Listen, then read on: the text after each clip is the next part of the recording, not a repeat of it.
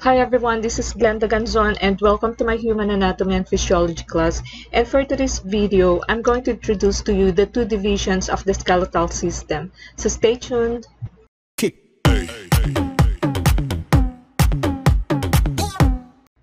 The skeletal system forms the rigid internal framework of the body, and it consists of the bones, cartilages, and ligaments. So bones support the weight of the body and allow for body movements and protect internal organs also. So cartilage provides flexible strength and support for the body structures such as the thoracic cage, the external ear, and the trachea and larynx. At joints of the body, cartilage can also unite adjacent bones or provide cushioning between them. So ligaments are the strong connective tissue bands that hold the bones at the movable joint together and serve to prevent excessive movements of the joint that would result in injury. So providing movement of the skeleton are the muscles of the body, which are firmly attached to the skeleton via connective tissue structures called tendons. As muscles contract, they pull on the bones to produce movements of the body. Thus, without a skeleton, you would not be able to stand, run, or even feed yourself. Each bone of the body serves a particular function, and therefore bones vary in size, shape, and strength based on these functions. For example, the bones of the lower back and lower limb are thick and strong to support your body weight. Similarly, the size of bony landmark that serves a muscle attachment site on an individual bone is related to the strength of these muscles.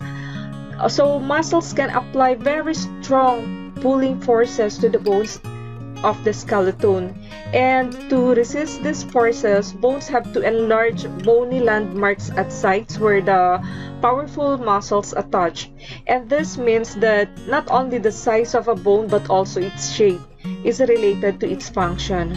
And for this reason, the identification of bony landmarks is important during your study of the skeletal system.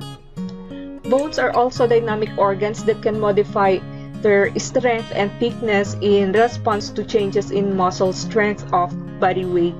Thus, muscle attachment sites on bones will thicken if you begin a workout program that increases muscle strength, and similarly, the walls of weight-bearing bones will thicken if you gain body weight or begin pounding the pavement as part of new running regimen.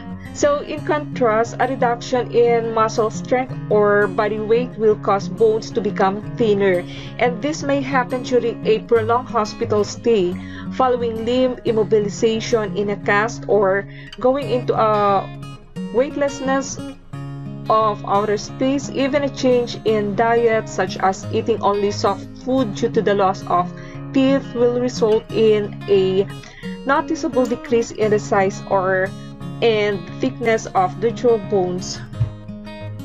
The skeleton is subdivided into major divisions, the axial and appendicular. So the axial skeleton forms the vertical central axis of the body and includes all the bones of the head, neck, chest, and back.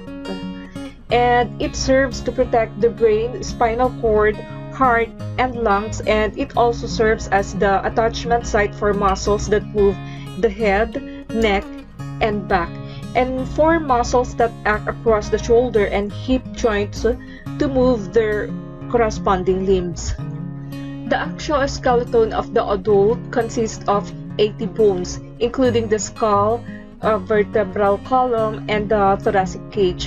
The skull is formed by 22 bones, also associated with the head or an additional 7 bones, including the hyoid bone and the ear ossicles. And there are 3 small bones in the ear ossicles found in each middle ear.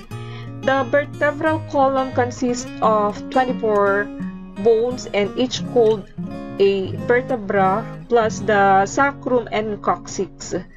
So the thoracic cage also includes the 12 pairs of ribs and the sternum, and the flattened bone of the anterior chest. And the second subdivision of the skeletal system is the appendicular skeleton.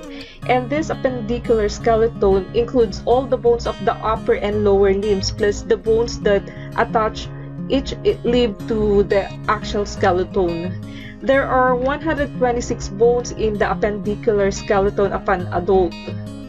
So this ends my video about the two subdivision of the skeletal system, which is the appendicular skeleton and the axial skeleton.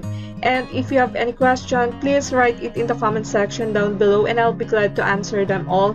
And if you like this video, please like and share, and also please hit the notification bell so that you'll be updated with my new videos.